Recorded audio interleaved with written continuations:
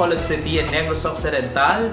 This is SunStar Bacolod Newsbits tonight, bringing you the top stories that you need to know right now. DOH Western Visayas reports 4 new confirmed COVID-19 cases in Negros Occidental and Bacolod City. Governor says ABS-CBN shut down a bad timing. You're still watching SunStar Bacolod Newsbits tonight.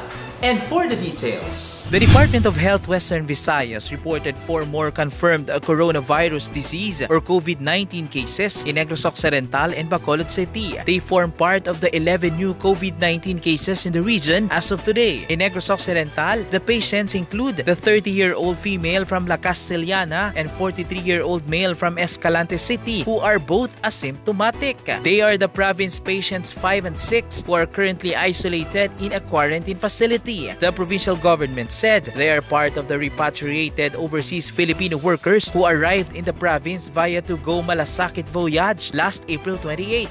The other 2 patients are from Bacolod City. The DOH said they are 27 and 42 years old males who are also repatriated OFWs. The city's patients 10 and 11 are isolated in a quarantine facility. All over Western Visayas, there are already a total of 91 positive cases with 10 deaths and 31 recoveries. For Negros Occidental Governor Eugenio Jose Lacson, the shutdown of broadcast operation of television network ABS-CBN Broadcasting Corporation is a bad timing as it happened amid the coronavirus disease or COVID-19 pandemic. Lacson said, now that the country is in the midst of a global pandemic, this is not a good time to close a broadcast network which has been a constant source of news and information of the general public. The governor expected that the National Telecommunications Commission or NTC would grant ABS-CBN provisional authority to operate until such time that the Congress has made a decision on the network's franchise renewal. The Congress, he added, should act on this judiciously. For the Negros Press Club, the cease and desist order could not have come at a worse time. The oldest press club in the country, in a statement, said it stands with the media workers of ABS-CBN affected by the shutdown. It called on the Congress to expedite its deliberation and action on the franchise renewal of the network. For the local labor sector, General Alliance of Workers Association Secretary General Wenny Sancho said the order to stop ABS-CBN's operation is anti-labor. On Tuesday evening, the television giant went off the air following the CDO issued by the NTC. The network's franchise expired on May 4. Bills on its renewal are still pending in Congress.